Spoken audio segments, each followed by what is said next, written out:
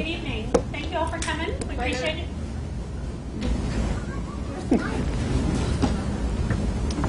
He's got the lavalier. You're going to have to talk louder. Okay. Or use. It will just be a second. Good evening. Thank you all for coming tonight to the Mayoral Forum. We have a lot of great partners that we appreciate that have come to help us all pull together for this event. And I'm going to introduce Blake Stevens, who is going to be our moderator for the evening.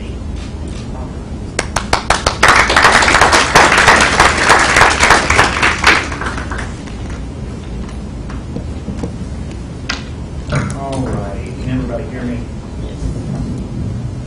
I'm just going to wear this so we make sure you can hear me. Everybody doing all right?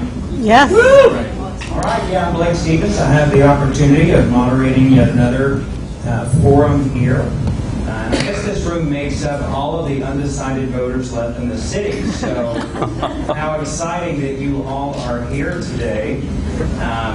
Our two candidates for mayor left in the race. You know them by now, India Kincannon and Eddie Manis. Give our candidates a round of applause.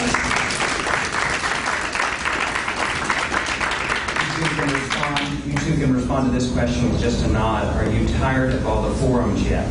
Bring them on. I love them. Well, we have a lot of questions. All right. Well, let's get started. I welcome you all to this forum on behalf of the following nonpartisan organizations: the League of Women Voters of Knoxville, Knox County, Centro Hispano, the Knoxville Alumni Chapter of Delta Sigma Theta Sorority Incorporated, the Knoxville Area Urban League Young Professionals, the Knoxville branch of the NAACP, the National Coalition of 100 Black Women, Greater Knoxville Chapter, and the National Panhellenic Council. And of course, we want to thank the Knoxville News Sentinel for once again letting us borrow their house for this event. And our thanks to all the volunteers who make this possible. If I stand too close to the podium, I'll start squealing. All right, so I'm going to read the ground rules and procedures real quick, everybody. We'll start with display of campaign materials. In order to maintain a nonpartisan atmosphere, the League of Women Voters board members have decided that no candidate or audience member should display or wear campaign materials. That's like hats, pins, T-shirts, etc. until after this forum wraps up. Members of the audience are encouraged to submit questions for consideration. Some of you already have. To be presented to the candidates for their responses. Throughout this forum, everyone should refrain from responding to the candidates in any manner, whether that be applause, cheering, booing, or other. Candidates should focus on issues raised by each question, speak only during the time that you're given, and avoid referring to your opponent. If I see that going on, I get a chance to be rude and give 30 seconds to the other person. Candidates have 2 minutes for their opening words, 2 minutes to respond to questions, and 2 minutes for closing remarks. To decide who gets to go first tonight, I had a really scientific way of determining that. I picked a number. I had the candidates pick a number between 1 and 10. India Kincannon came closest to my number, so she'll go first, but I'll make sure everybody gets a chance to answer first. All right. None of the candidates have received any of the questions before tonight. Instead, the questions are being submitted by you in writing. During the forum, volunteers are moving up and down the aisles with note cards and pencils there to write down your questions. Raise your hand, and a volunteer will come see you. Before the questions are shared, they are screened by a committee to make sure they're relevant, that they are not biased, and that they're not being repeated. All candidates will have an opportunity to respond to each question, and again, the responses should be confined to the issues raised. As moderator, I, again, get to be rude and interrupt if things aren't going according to guidelines and format.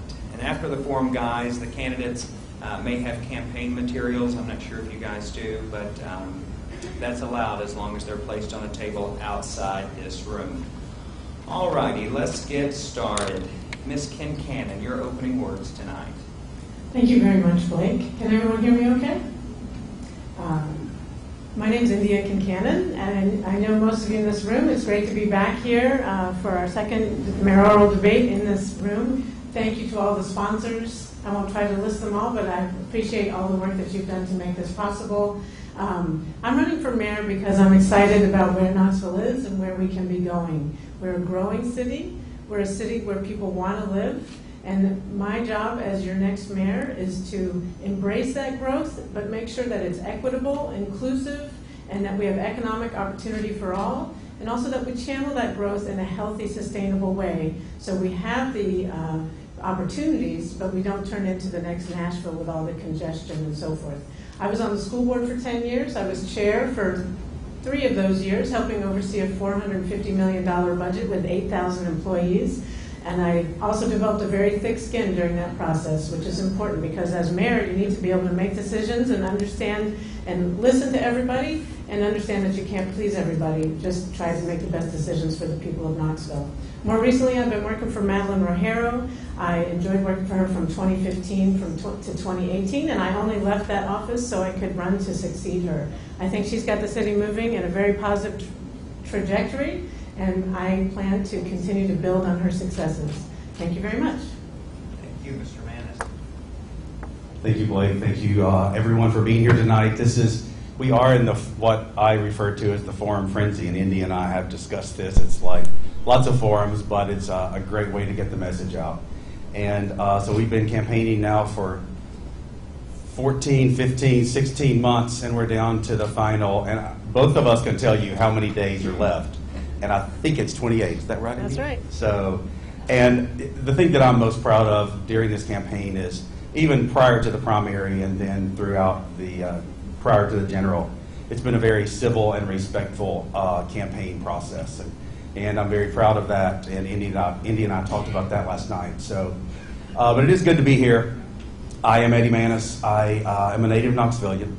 And I truly think that Knoxville is a pivotal point. Knoxville is a great city, lots of things we have going for us, but I think the direction of the city for the next 4 or 8 years is going to be important to the future of the city of Knoxville and his nieces and nephews.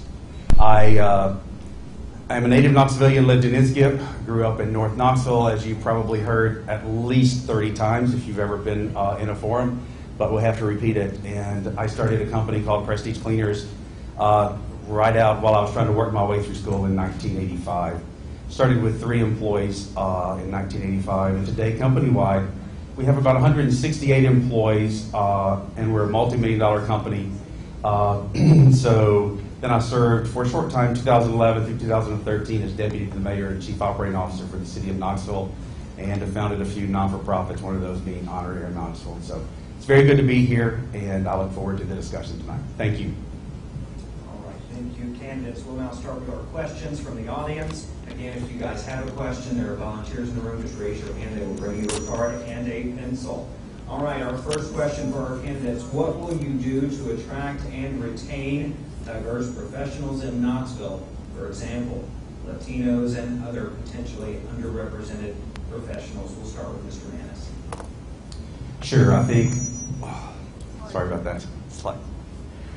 I think it's going to be important to Knoxville for the future to really focus on economic development. And I am certainly convinced that diversity is a big part of that. I think Knoxville is doing a good job with diversity, but we have a long way to go. And I think it starts with having an administration that represents the diversity that is in our community. And I've said many times that my administration will be representative of the diversity that's in our community.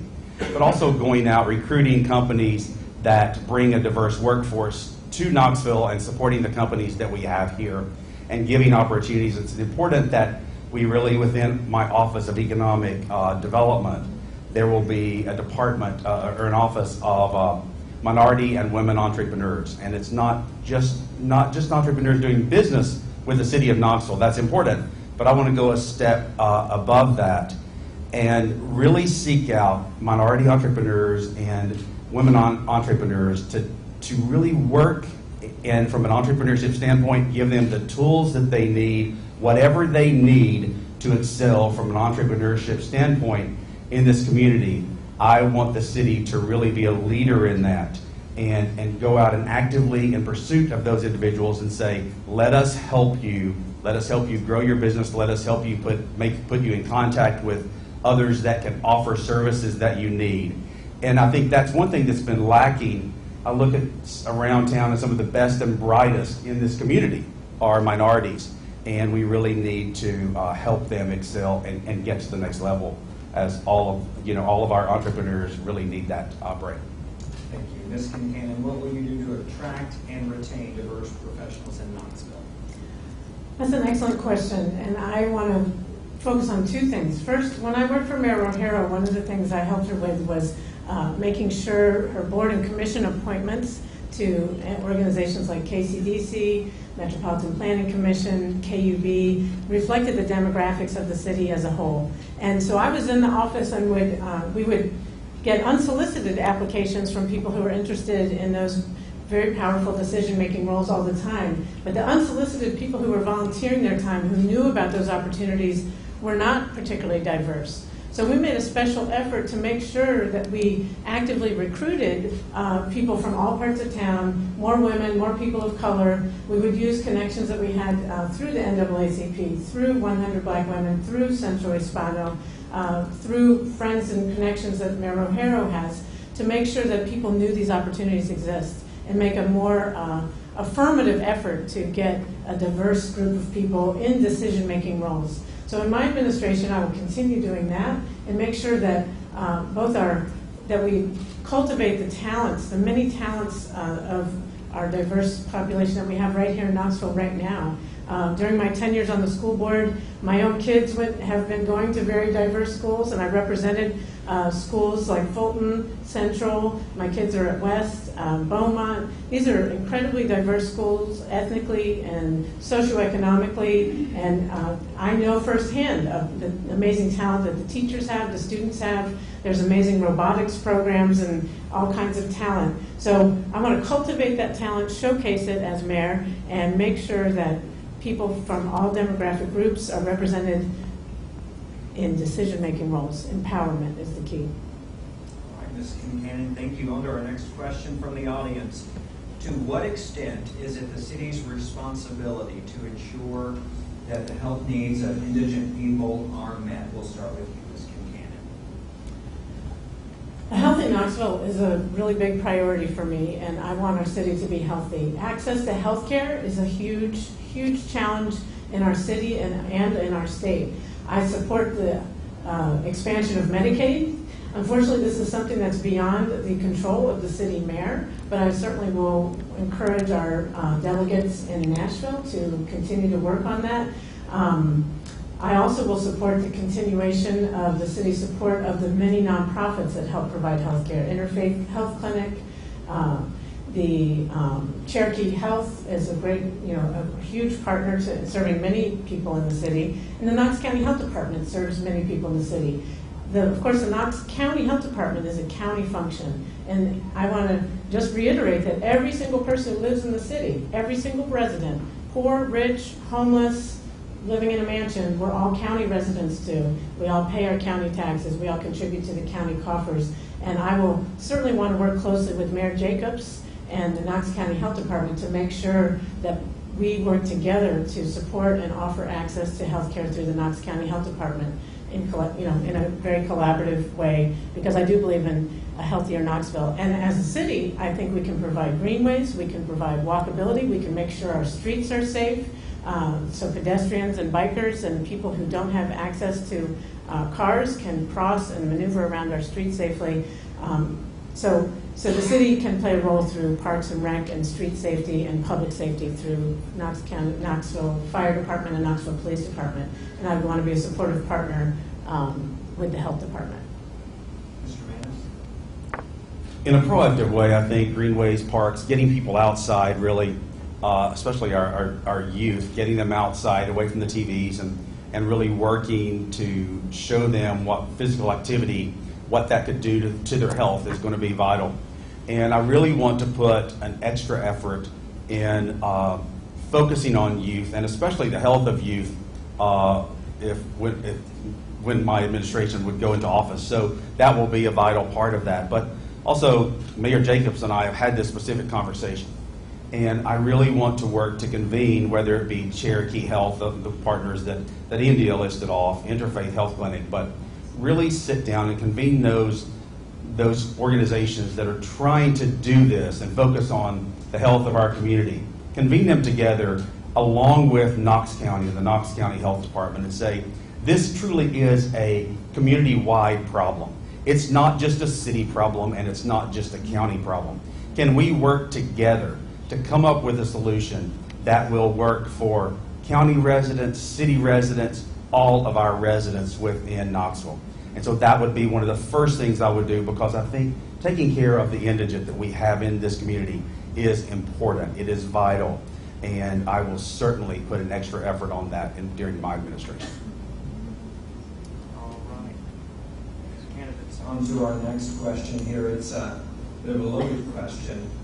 In 2010, City Council passed an ordinance to protect public open space and parkland from being developed. The first part of this question is, would you support keeping that ordinance?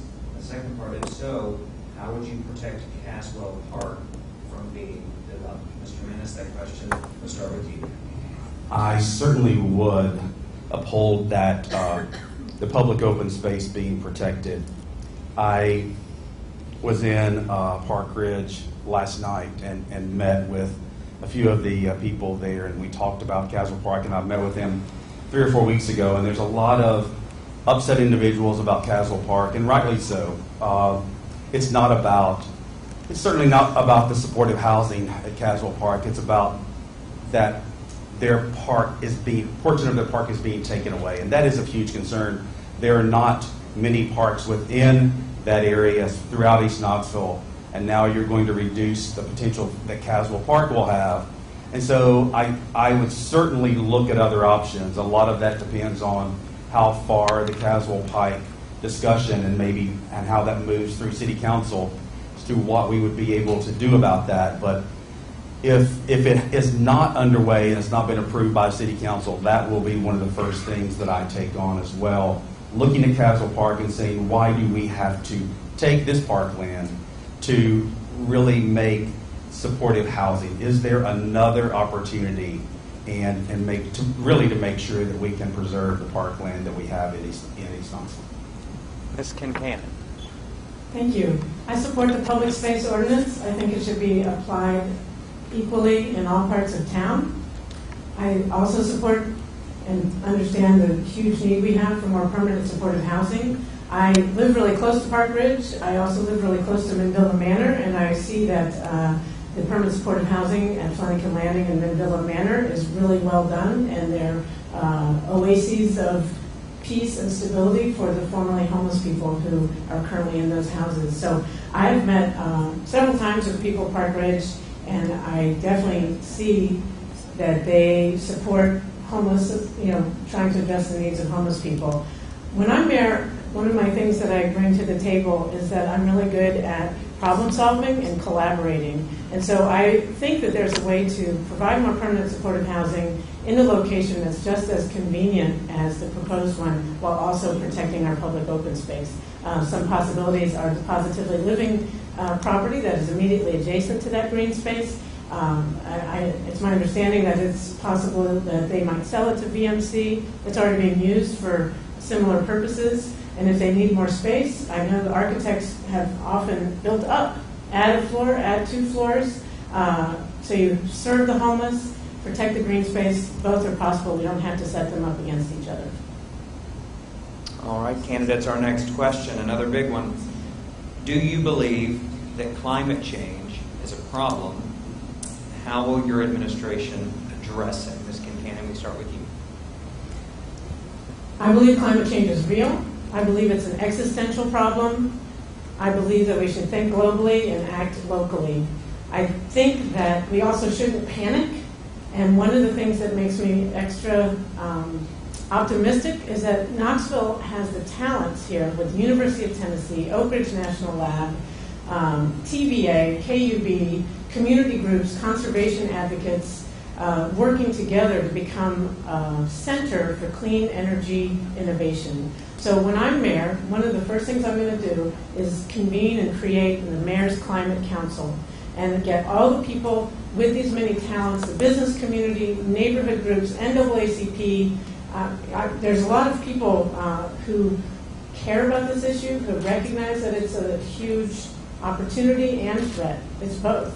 And not to act would be irresponsible. So I'm going to convene the Mayor's Climate Council, get all the people to the table, and start tackling these issues, making our buildings more efficient, making our transportation more efficient, making sure our options for renewables are also available to all parts of town in an equitable way, pursuing really easy stuff that just takes money and will, like weatherization of low-income communities throughout our city. These are all doable. We just need the political will and leadership to get it done, and I'm the mayor who's going to make that happen. Mr. Manis.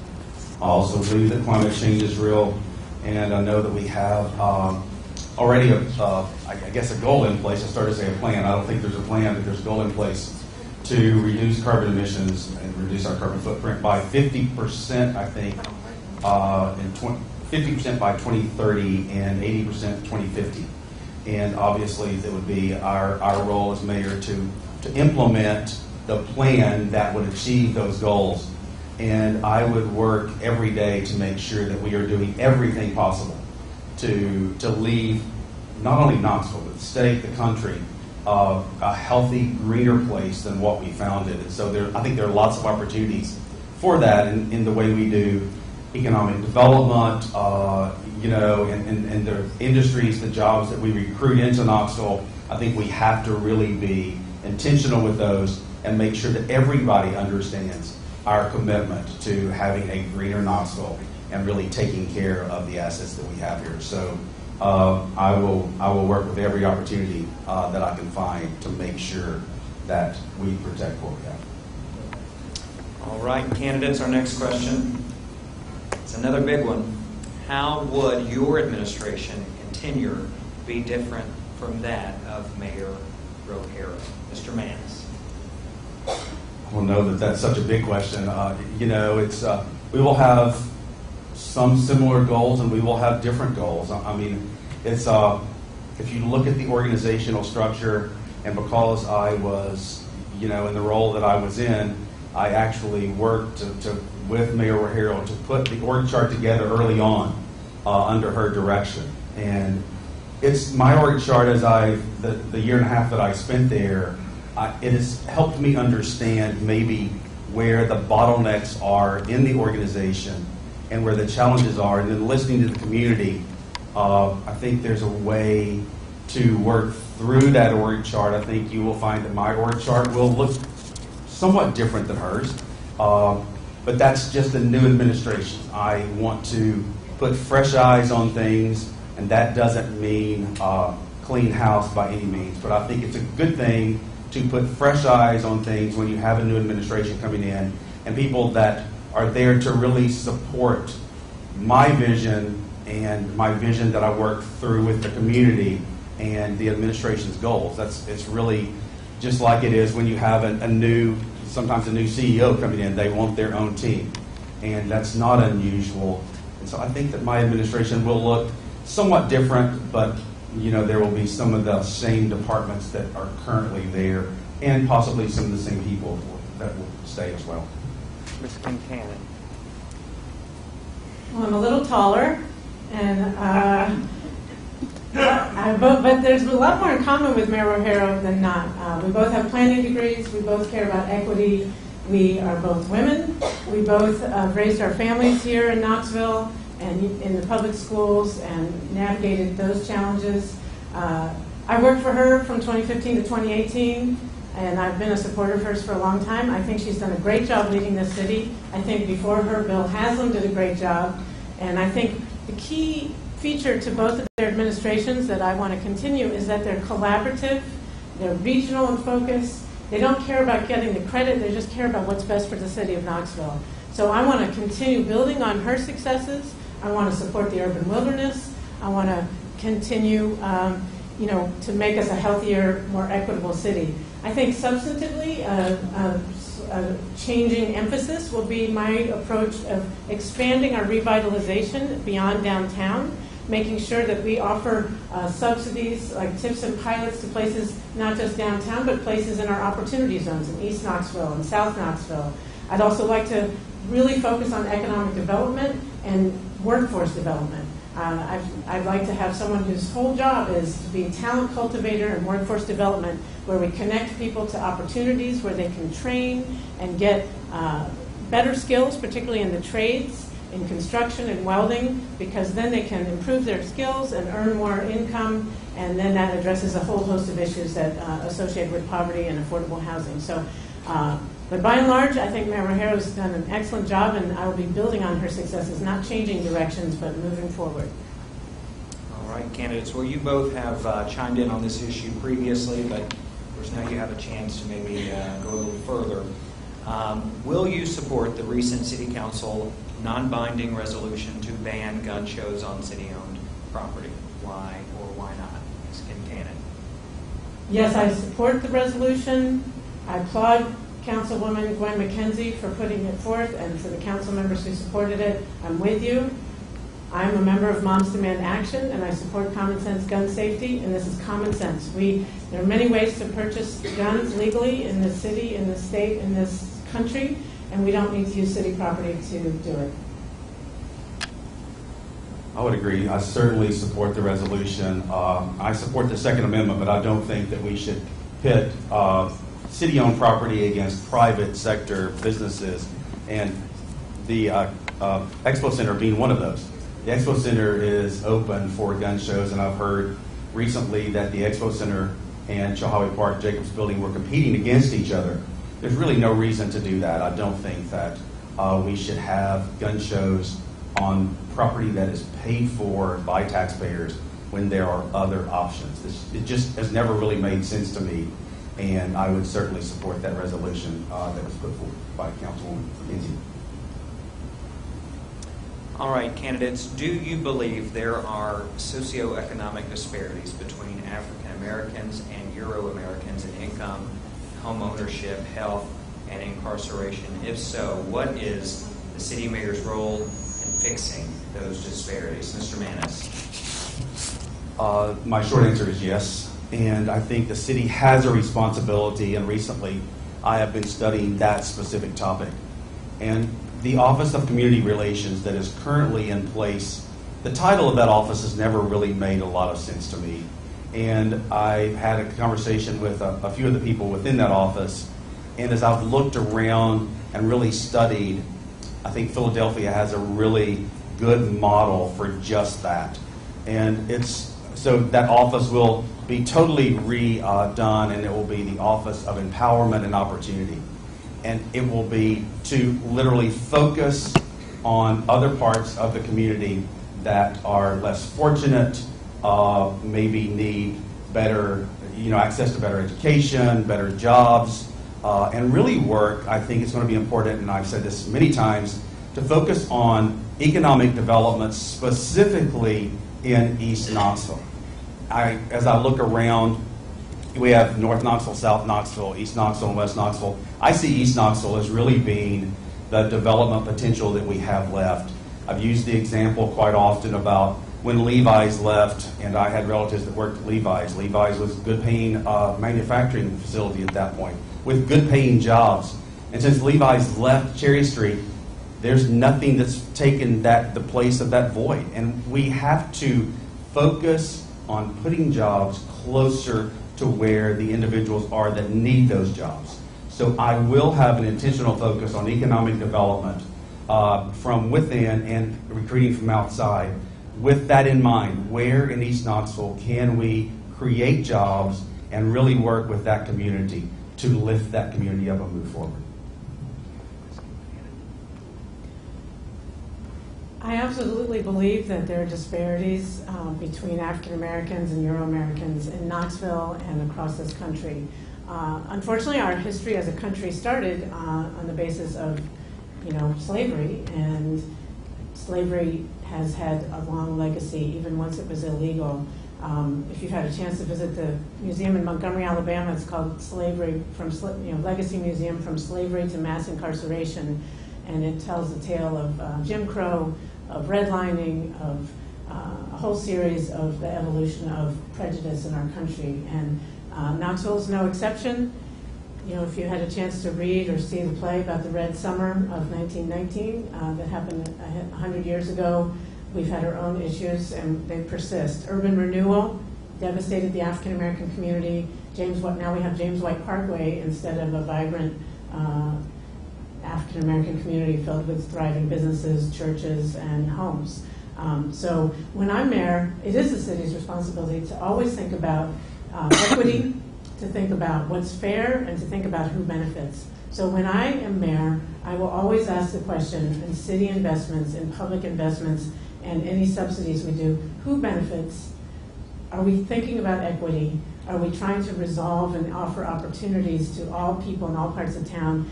East Knoxville, Lonsdale, Mechanicsville have had generations of underinvestment, and I would like to correct that and remedy that and empower the entrepreneurs who live in that community, who want to invest in that community. And there's ways to do that through the Opportunity Zone. There's ways to do that by the city having projects that aren't so massive that only people from out of town can bid on them. So we break them up into smaller parcels so new and less well-financed developers can have an opportunity to bid and succeed on those. So those are some of my ideas. Thank you. All right, candidates, well, let's keep talking about development and money, shall we? CAT, another audience question here. CAT has identified the lack of density along its routes as a major barrier to its sustainability. What will you do to address that problem, Ms. Kincannon? Well, I support RECODE. I'm glad that we're moving forward with a revision and update of our zoning ordinance, which has been updated for over 50 years. RECODE is meant to accommodate the growing city. More people want to live here. The RECODE is not there to dictate where people live or what kinds of neighborhoods they live in. It's not the city or government's job to dictate people's preferences, but it is the city's job to channel that growth in ways that doesn't overburden our infrastructure. So while people want to move here, and they want to live in walkable places, and they want to live close to downtown and the Tennessee Theater and the Bijou Theater and parks and trails and greenways, RECODE gives the property owners, particularly on the major arteries of our city, the freedom to build higher density on their own property. It doesn't require them to do so. So RECODE could, I think, will be a tool to add density along the corridors where CAT is already served. I also support other improvements to CAT. One of my first jobs as mayor will be to hire a permanent director of CAT. Right now there's just an interim. And I'm going to be looking for someone who can help us improve the service, who can help provide benches and shelters in along every route so people can ride with dignity. And I want to thank my colleague and friend Marshall Stair for highlighting those issues. He's done a great job with that. And I also want to move forward with my CAT for Kids program. This would mean CAT would be free for all kids up through the age of, until they're done with high school. And this is an equity piece. It helps relieve people's financial burden of buying tickets for their kids to ride the bus. It also develops that ridership habit among young people. And there's room on the buses. So why not let the kids ride? In 2012, CAT was one of the departments that reported to me as Chief Operating Officer. And we commissioned a study from MTAS to sit down with CAT. And it was about a 3-month process. And just come up with ways that CAT could improve their service, be more efficient. I don't think that increasing density is going to happen overnight, so that it's going to be hard to really work on increasing density and to take care of the problem for CAT, or the challenge that CAT has. I would like to see CAT do a comprehensive review of what their current structure is, look at their current routes and say, how can we make our routes more efficient? We looked for quite some time at ridership. Do you have routes where ridership is really low and some routes where ridership is really high? I also think it's important that it costs a lot of money to run our public transportation system. So that's why I'm a proponent of giving service where service is needed and knock it out of the park where service is needed. And then we have some routes where there's very little ridership that we're spending dollars on. So let's make, where the utilization is really high, let's make it as good as we can possibly make it. Bus shelters, where there could even be opportunities there where when your bus is coming, They can even be heated in the winter. I've seen that in other cities. So I think there's a great opportunity to really enhance our public transportation system, but we can't do it if we just keep spreading routes and spreading routes and spreading routes, and it just costs more and more money. So I really think that having a comprehensive review of where we are currently with CAT is going to be, in the near term, the best thing we can do, and then possibly look at increasing density in years out. All right, candidates, the last time we were all in this room, Recode Knoxville was not adopted. It was an idea, a heavily debated idea. Well, now that it has passed on a second reading, the map and the ordinance itself, the text, a more pointed question. To what extent do you support Recode, the new zoning ordinance? What parts of the new zoning code and map seem promising? What parts worry you, Mr. Manis? So, quite some time ago, I spoke out against Recode, and it was more, I had a problem I certainly agree that increasing density in the commercial corridors would be a great thing for us. If you look on Broadway, Kingston Pike, Clinton Highway, Chapman Highway, there's a lot of opportunities to increase density. And if increasing density is really what it's about, then I saw that as the great potential to do that. And I made the recommendation as Recode was coming out that could we break it out into sections and approve it section by section, because I think it would have a much better chance of being accepted and understood by the community if we did that. And the first section that I really wanted to look at was the commercial in the commercial corridors and increasing density there. When that didn't happen and we started going over into residential neighborhoods and saying and maybe implying that the property values in residential neighborhoods could be impacted. And I'm not only saying negatively impacted, it could be positively or negatively impacted, but there's no way to really tell exactly what the impact is going to be to our single largest asset, and that's our home. And so I did come out and say we need to slow down Recode, we need to get that right and really work on density in the commercial corridors and not impact the value of single-family homes. That was my biggest concern. I've asked and I've made a statement that if, when I'm elected, that I will ask City Council to delay that so that the new City Council members and the new administration can get their arms around Recode and totally understand what it is. Because we are going to have to be, the new administration would be the ones that would really have to defend it and really work through it moving forward. Just to repeat the question a little bit, it was a lengthy question. What parts of the new zoning code and map seem promising? What parts worry you, if any? Go ahead. I support Recode. I applaud the many people who contribute to revising it 5 times. It got better with every revision. I applaud the city council members who spent hours and hours over countless meetings reviewing it, studying it in great detail. I think delaying it would be a disservice to our democratic process, and I'm not going to delay it when I'm mayor. What I am going to do is implement it in a fair, open, transparent manner. I'm going to have someone on staff whose job it is to answer questions from the community, one person at a time. Anyone who has a question, wherever they live, if they're property owners or if they're renters, if they're potential investors, if they have questions, that's the city's job, is to answer their questions. And if they have concerns about the impact on their neighborhood, on their property, then we can take those concerns in and revise as needed. But delaying it will just introduce more confusion. One job the mayor has is to communicate when there's changes happening and to listen to the community and then make a decision and move forward, even when it's not 100% popular with every single person. And that's why I think it's important that my public sector leadership experience gives me that ability to lead and communicate, even when not everyone buys into a decision on the front end.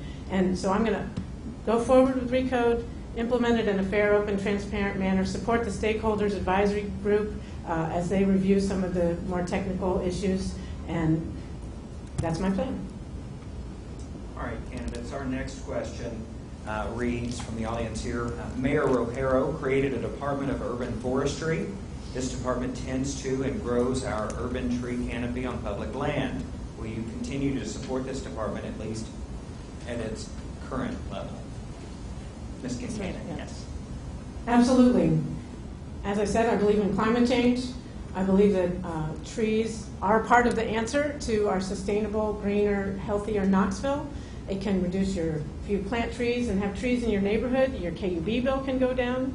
It adds to the beauty and property value. I'm a property owner myself, and when you have trees in your neighborhood, your property values go up, your quality of life goes up. It's a good investment in our environment, in our property, in our city. I think the urban forester, Casey Krause, has done a great job, and I would want to continue to support that department. Absolutely. This department was put in place when I was at the city, and I supported it then, and I will continue to support it because I do believe that trees bring value to the city in many, many ways, and I'm a lover of trees. I just left a home where we had trees that were 150 or 200 years old. I wish that Casey Krause could come up with a tree that doesn't drop its leaves. But that would be a totally different subject. But I am supportive of that, and I'm supportive of continuing the city initiative on planting trees. I think one thing that I would try to do a little differently is maybe in planting trees, look at ways where when we plant them on city property, on city right-of-way, that we can make them where and the complaint I've heard is they get stuck right in the middle of grassy area, then it increases the maintenance cost for those areas, and public service is suffering right now. So we need to look at ways to plant trees in areas where they will not be in the right-of-way of mowers and things like that. And that really, in the long run, will reduce the taxpayer burden and will reduce the stress on our budget. All right, candidates, our next question. How diverse is your campaign team? How would that diversity be reflected in your staff as mayor? Mr. Manis? I said many times that my administration will be representative, and you start kind of thinking how your administration would look, and it has to be reflective of the community. We have several. I'm trying to think of the number within our campaign staff right now. I think we have 6 or 7 on our staff, and of those 6 or 7, we have 3 African Americans. I'm trying to, if I start guessing, I'll try to get those numbers wrong. But I know we just opened an office in East Knoxville, and so I truly believe in the diversity of, and really a good representation of the community. That's important, and I can assure you that my administration would be representative of the entire community. Ms. Kincaid? I plan to have a very diverse office when I'm in the mayor's office and the city staff as well. My campaign is very grassroots. We have a total of 2 paid staff. I've got 1 man, 1 woman. So I guess on a gender basis, we're doing all right. Our volunteer corps is really big and very diverse. We have people of all ages, ethnicities, religious backgrounds. I'm really proud of that. I haven't taken a census of every single person, but I do believe in the census, and the Census 2020 will be among the first things that I do as mayor, and make sure everybody's counted, because the people most likely to be undercounted in the census are low-income children of color under the age of 5. So I want to make sure we count everybody in Census 2020. I want to make sure my staff, when I'm mayor, at leadership levels and throughout the city, represent the demographics of the city as a whole, and this includes our fire and police department too, because when we represent everybody, men, women, all races and ethnicities, we better serve our community. So I'm dedicated to that. All right, Ms. Kincaid, another question. How do you propose to increase public investment in the Burlington community of East Knoxville? The Burlington community is a great example of a node, a downtown, a little node that's away from downtown that has a lot of potential to increase and grow. I see it used to have, years ago, vibrant commercial life, and there's some commercial life that's coming back, So I've been there to some of the programs that the East Tennessee Community Design Center has set forth a vision in conjunction with the people of Burlington and the businesses, and I'd like to support that. I'd like to expand along the Magnolia Avenue corridor and I'm going, I think it's tomorrow or later this week, to see some of the preliminary ideas set forth for improving Chilhowie Park. So if we continue to redevelop and have what I call responsible revitalization of the Magnolia Avenue corridor, and by responsible I mean where we always are asking who benefits and making sure that we approach things in a way where we revitalize while mitigating or avoiding displacement of the people who are currently living there, working there, running businesses there. So Burlington has a lot of potential, and I'd like to continue moving forward with the plans and vision, listening to the people and businesses in that community, and working with entities like the Design Center to move forward. Mr. Manis, any plans for the Burlington community? Burlington, I remember Burlington as a little boy in Knoxville, and I think that recently, it's been a few weeks now, I was visiting there with Daisha Lundy, and I still get excited about Burlington every time I think about that community. There's a lot of potential. As I've said, there's a lot of potential in East Knoxville. I think it's really important to really grow the East Knoxville area and make it vibrant. What's going on the west side of Magnolia is great. Focusing on Burlington and Chilhowie Park, I chaired the zoo board and just rolled off of that. And one of the things that we talked about, I talked about many times, was trying to make the zoo the partner for East Knoxville. So the zoo has 500,000 people right now, and we talked about getting those people to go out onto Magnolia and start to revitalize that side of Magnolia. So securing Magnolia on the west side and then working with Burlington and Chilhowie Park on the east side would be key, in my opinion, to get that all started on the right path. I also attended the charrette, I guess, that East Tennessee Community Design Center put together, and I was so excited about what they were doing, and so many of those great ideas could really be impactful for Burlington. Now, some of those were really big ideas and really far out ideas, which I enjoyed, but I think it would be important with Burlington and that entire community to sit down and say, what is it that you want Burlington to look like? It could be many different things. It could be as large and as grand as you want it to be, or as small of a district and a very kind of artsy district, or whatever the community wanted. So I think there's a lot of potential for Burlington and the east side of Magnolia, and we really just need to work toward that. And I have a lot of excitement in putting those in motion. All right, our next audience question reads, Knoxville's population includes a large number of aging baby boomers. Some of them are not financially well off.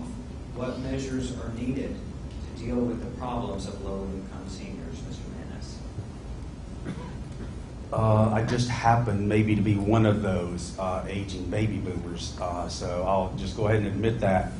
So I think that making Knoxville a city that is accessible, and even from a park and greenway standpoint, some of our parks and greenways, if you have any mobility issues at all, wheelchairs, walkers, they're hard to access. And I said maybe we need to look at the accessibility challenges within our parks and greenways and our public spaces before we go on through and start building other parks and other greenways. Let's make it so we are inclusive of anyone with mobility issues.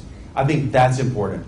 I think it's also important when I look at areas around town. One of the things in North Knoxville, and where I'm from in Inskip, Norwood, there is no senior center in North Knoxville in that area. Inskip, Norwood, Fountain City, West Haven, around through there. And I think it's important that we really look at community centers where they are needed, where there is a deficit with our current existing community centers.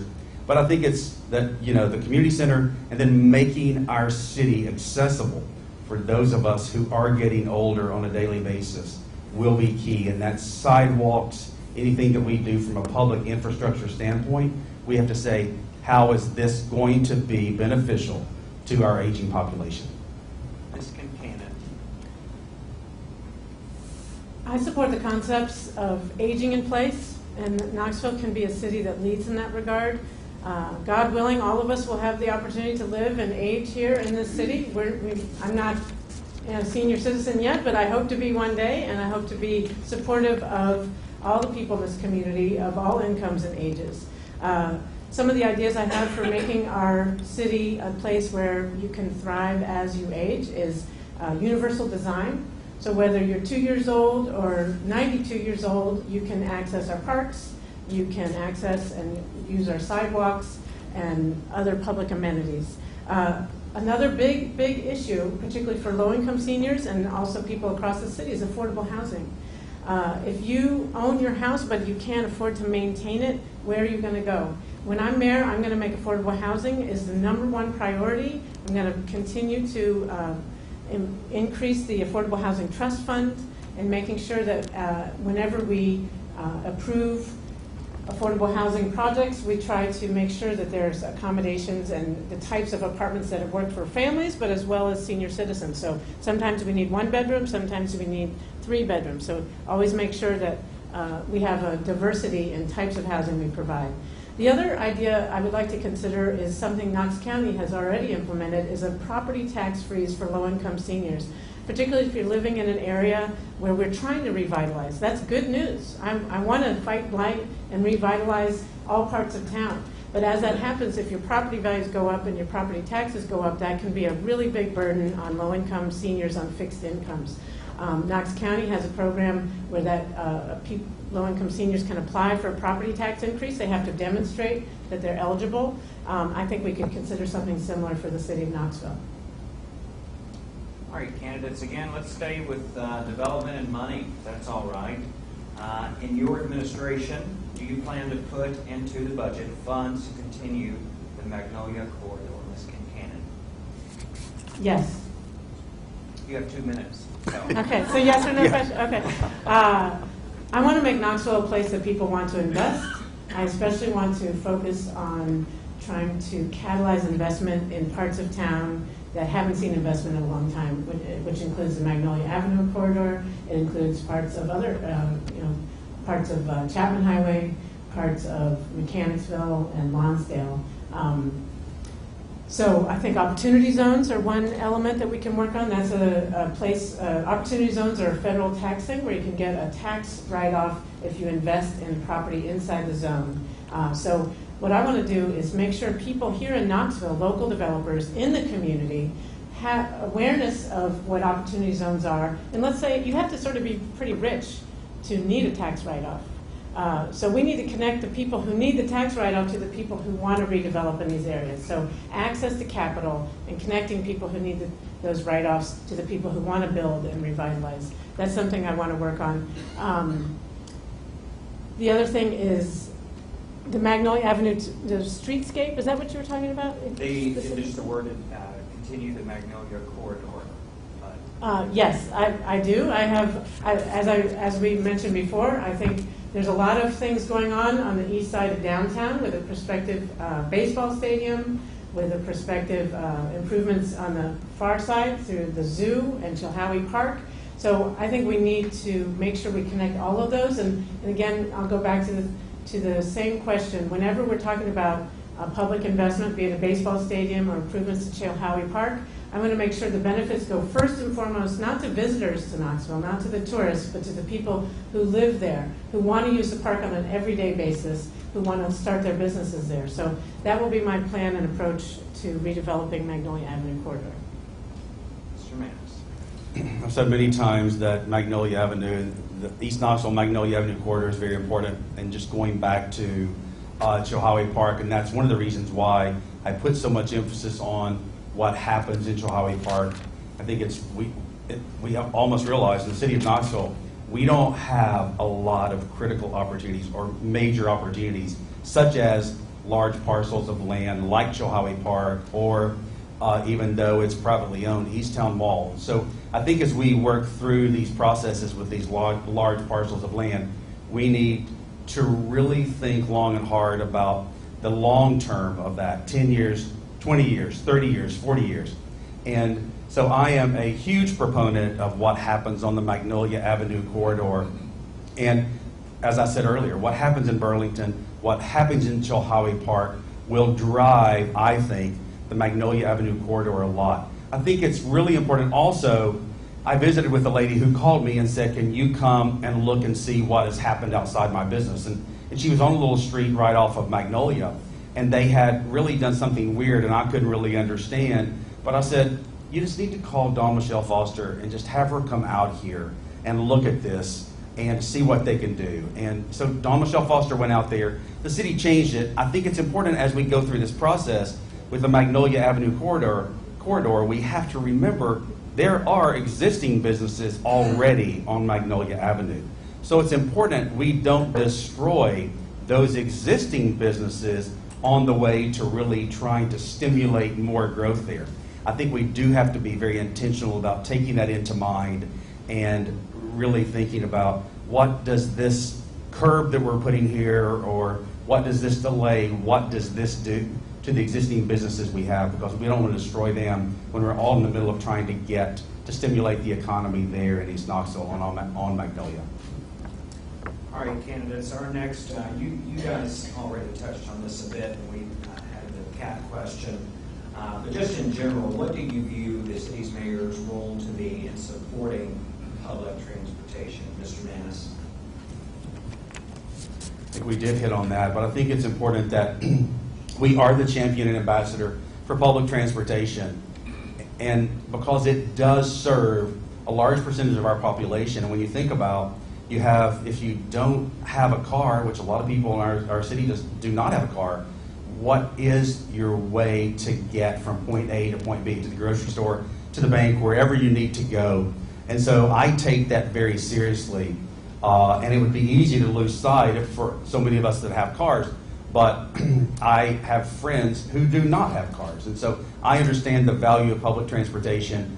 And like I said earlier, I would do everything that within the power of my administration to make sure that we enhance public transportation where it is needed most and make it as efficient as we possibly could. I think that, oops, is this still? No. Okay. Can you hear me now? Okay.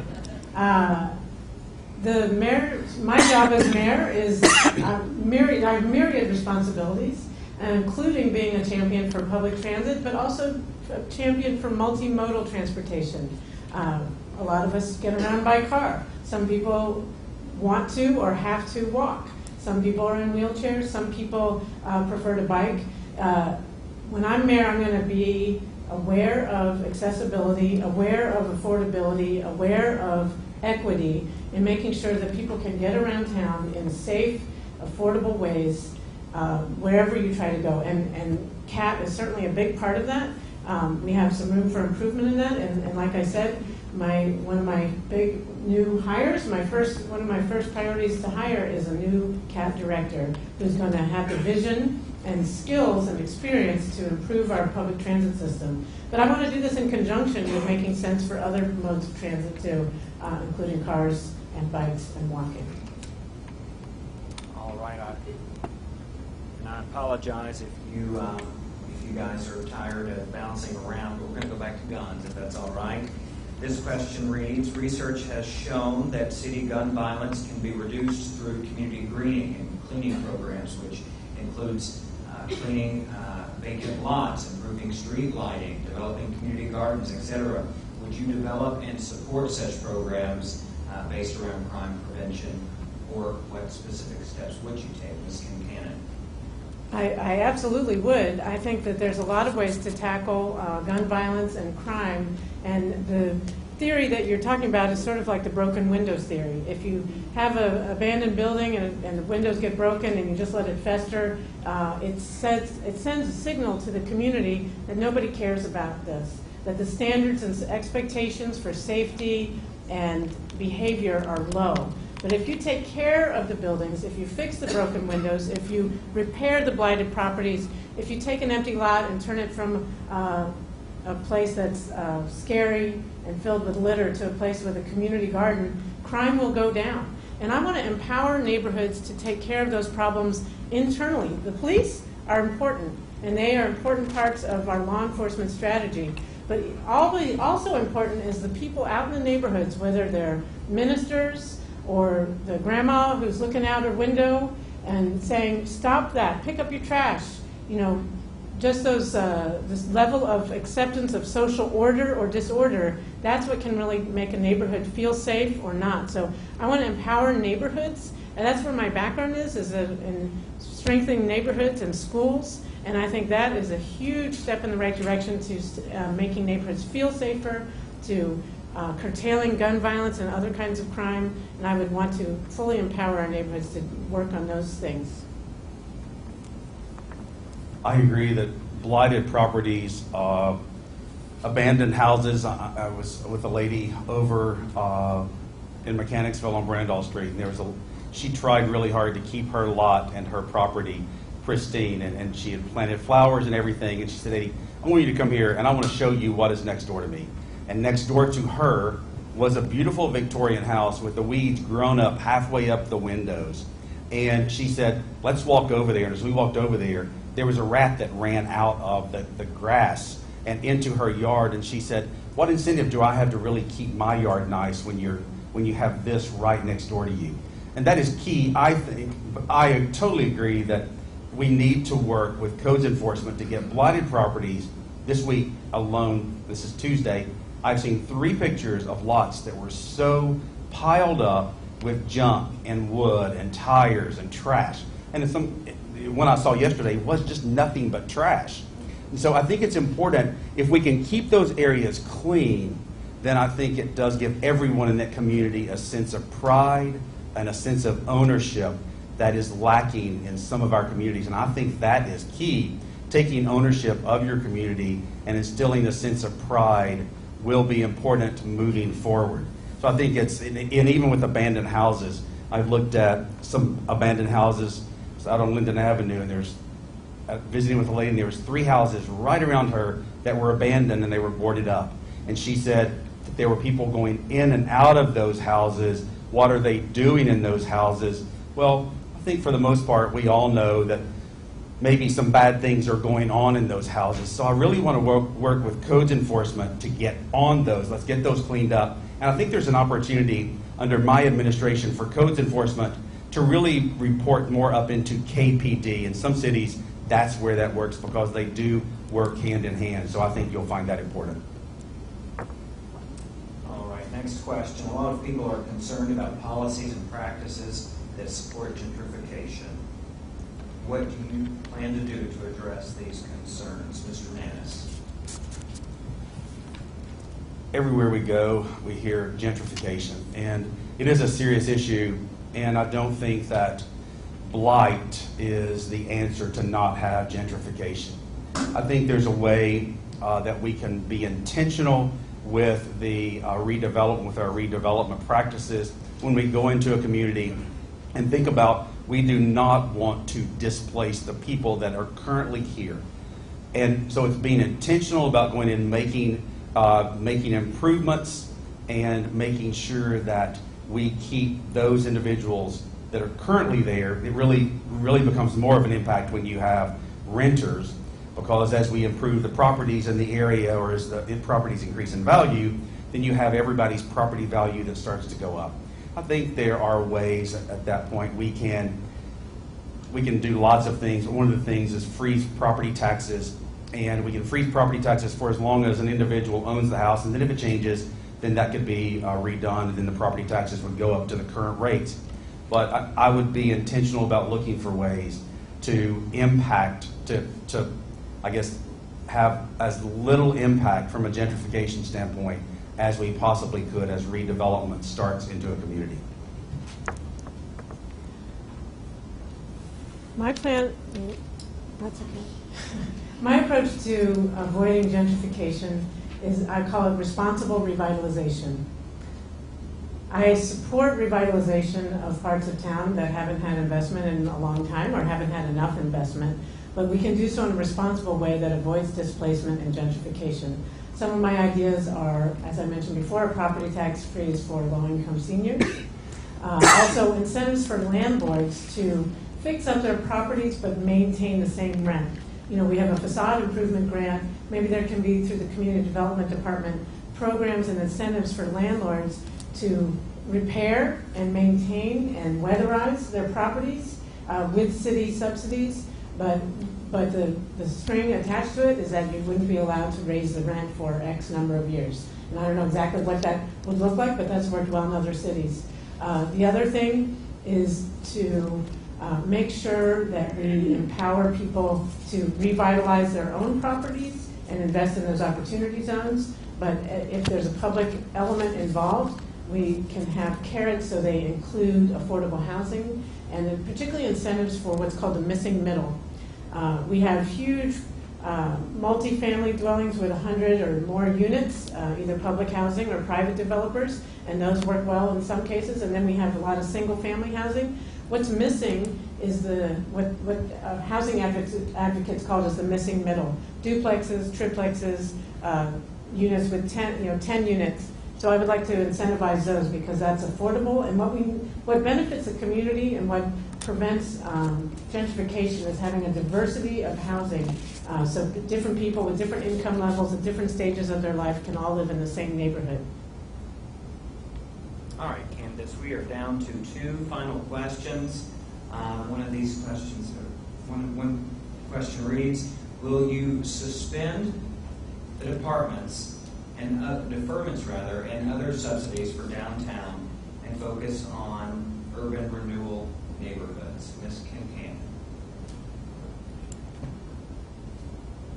I would not promise to suspend. I think you need to take it on a case-by-case basis. But my guiding principle would be to use public subsidies, TIFs, pilots in areas outside of downtown. I think downtown is going really well. But I don't want to say a hard and fast rule that I would never consider a subsidy for a downtown property. Maybe there's one that would warrant that attention.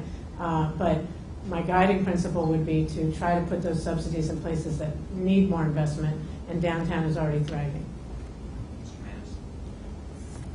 I don't think I would certainly agree with Indy. I would never say that I would defer all of those from downtown, but it's obvious that our downtown is really doing well. All you have to do is just look around and see the growth that's going on downtown. What I would say is that I want to put the same emphasis and the same attention to East Knoxville and some other areas, but specifically East Knoxville all the way out through the Magnolia Corridor. I want to put the same focus that we put on Market Square and the downtown revitalization into the East Knoxville and the Magnolia Corridor.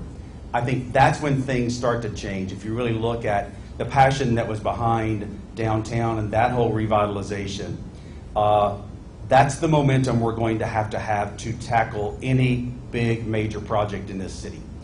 I think that's Magnolia, East Knoxville. I think about that from an economic development standpoint, from an entrepreneurship standpoint, from a minority entrepreneurship standpoint.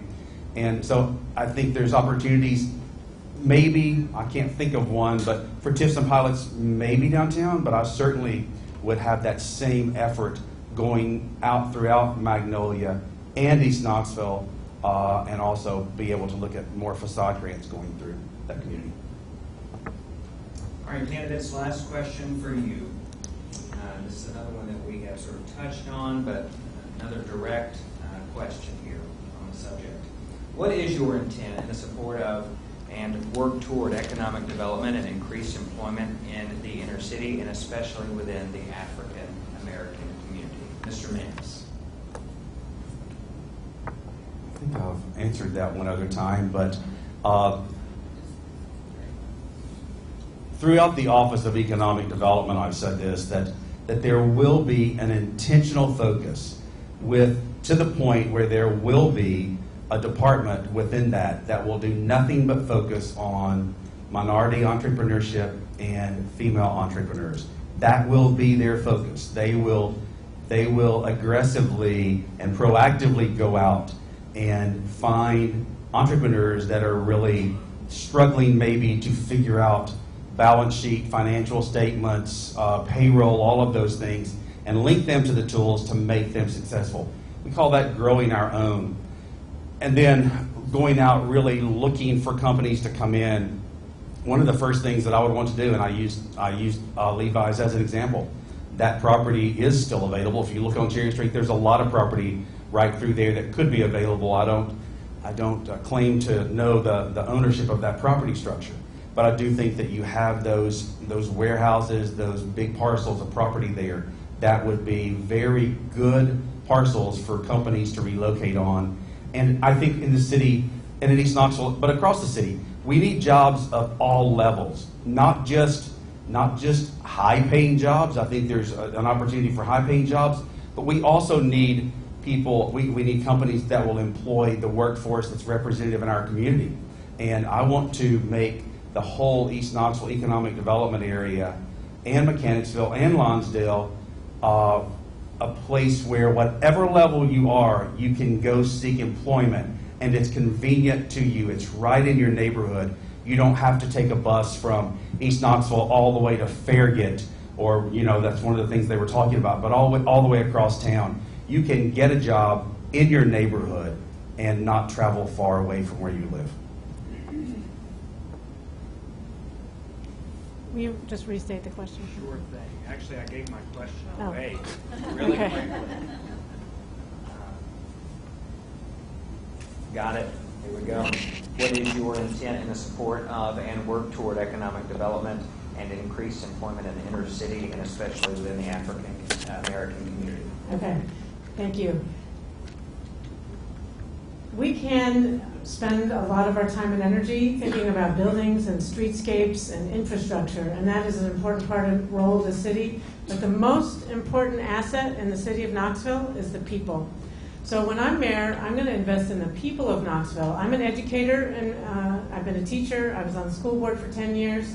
And to me, it's not the city's job to start businesses or to make one business succeed and not another, but to invest and let people build their own businesses and build their own talents and build their own potential.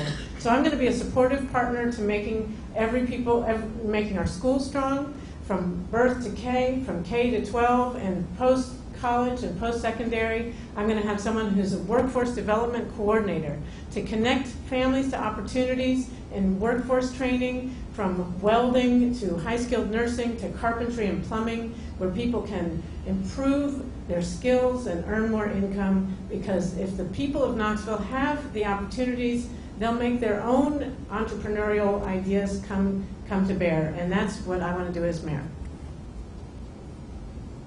All right, candidates, and I apologize, I lied a moment ago. The board of our, what is it? Screeners, is that right? Screeners committee, okay. I had to think about it for a second.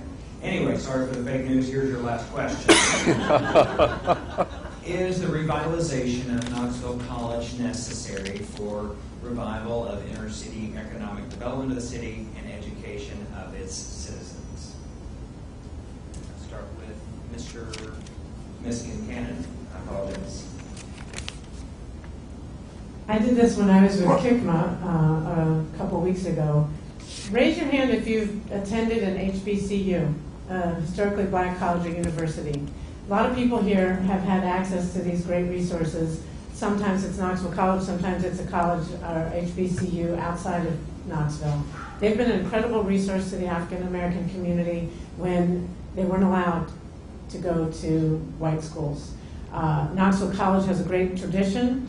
I'm meeting with the board members of the Knoxville College next week, and I want to talk to them about what they think are the best plans moving forward. It's a huge property. It has been a jewel in the city over the years, an educational jewel, an architectural jewel. It has a lot of tradition. I'm not sure what the best way forward is. It's not a jewel right now. It's fallen apart. There are parts of it that have been restored. I know it's been reaccredited, and we had a graduate this year, so that's fantastic news. I'm not sure what the long-term plans are, but I, as mayor, would love to be a partner with the people who own the property and the people who are part of the Knoxville College community and work together to find what works best for the community. I will also have a meeting next week during the Knoxville College homecoming with the board of directors. Alvin Nance and I will be meeting with them. And again, I told the story about the lady on Brandall Street.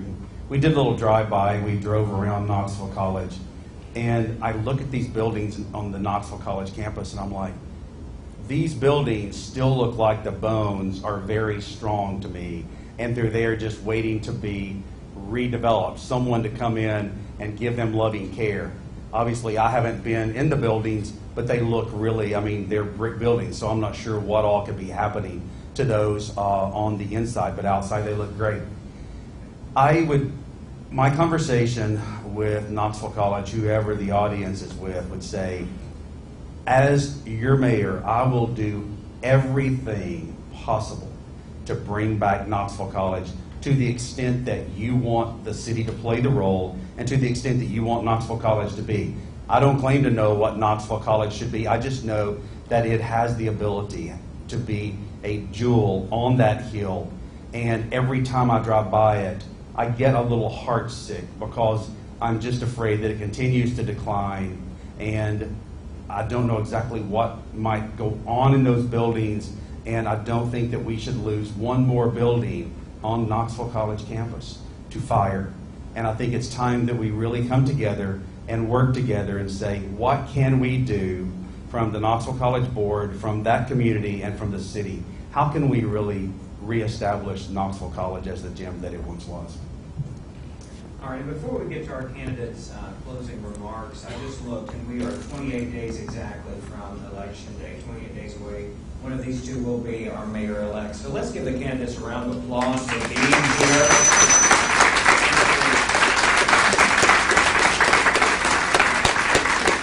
Answering all of our questions. Mr. Manis, closing remarks. Thank you. Thank you again for being here and for staying throughout the process. It is 28 days. We've been working now, I think my campaign has been working for about 14 or 15 months. And we have a lot of challenges. We've all talked, even before the primary, but going through affordable housing, homelessness, economic development, so many opportunities, education, the educational experience of our city kids, how important all of these things are. And I truly think that my experience really drives economic development and job growth. I say quite often, without economic development and job growth, nothing else really happens. It takes money, and you have to have a tax base, and you have to create jobs. It's been almost 20 years, I think, last time I looked, since we had a new company relocate to Knoxville from outside the area. We can't continue that. It's not been that long since we've had a company leave Knoxville, and we have companies leaving and not many coming in. So I certainly know the pain of what it's like to start a business, own a business, and navigate the tough times. And then I know from the city of Knoxville's perspective, as Chief Operating Officer, the inner workings of city government. And I think those two going together will really lend itself very good with my experience to manage during the good times and manage during the bad times. I mean, I've directly hired people, I've directly put together budgets, and I think it's going to be important that we've talked about a lot of, managing expenses here, but it's going to be important that we look for ways to come up with new revenue streams so the brunt of the responsibility does not have to be on the back of the property taxpayer. And we do have some opportunities to increase revenue, and I know some of those, and I would certainly like to have the opportunity to do that, and I hope that you will consider me as your next mayor. Thank you. My name is India Kincannon. I've dedicated my life to public service. I've always also played sports, and I believe you practice how you play. During this campaign, we've been grassroots. We're all about promoting neighborhoods and people. I've raised my kids here in Knoxville. They've gone to Beaumont Elementary at a Title I school at the foot of Western Heights. They've gone to Bearden Middle and West High, some of our most diverse and great schools. We have great schools across the city. And the number one factor in economic development is that people ask if they're going to grow their business here, if they're going to bring their business here. What's your workforce like? Do you have a qualified, educated workforce? So I've dedicated 10 years of my life to improving our schools and educational opportunities, and now I want to make good things happen for the people across the city, not just in schools, but in opportunity and connecting families and people to workforce development and to training opportunities. And if you invest in the people, the jobs will come. If you invest in the people, the jobs will come. I appreciate your support. I appreciate your incredible engagement for sitting through this long forum. And as Blake mentioned, the election is in 28 days. Early voting starts a week from tomorrow. I welcome your support. If you have any questions after tonight, please call me. Please come by my campaign headquarters. I would love to earn your vote. Great candidates, thank you again. A few quick announcements. On Thursday at 6:30, the same organizations are sponsoring another forum, but that time for our city council candidates. Of course, be here at the Knoxville News Sentinel here in the community room. We mentioned that election day is 28 days away, but early voting begins next Wednesday, and that will wrap up on Halloween. So nothing scarier than forgetting to vote, guys. Thank you.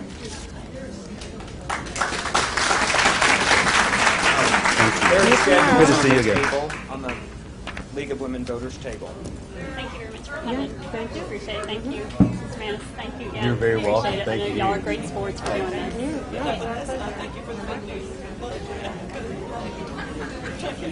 I'm sorry. You want us to pose for you? No post. No post. Oh, well, sure. No post. Sure, I know. You're not in your birth card. I think that's a question kind of for both of you. Okay. Kind of simple thing in the talk. They have 71 movements on the campus at Magnolia. The conference has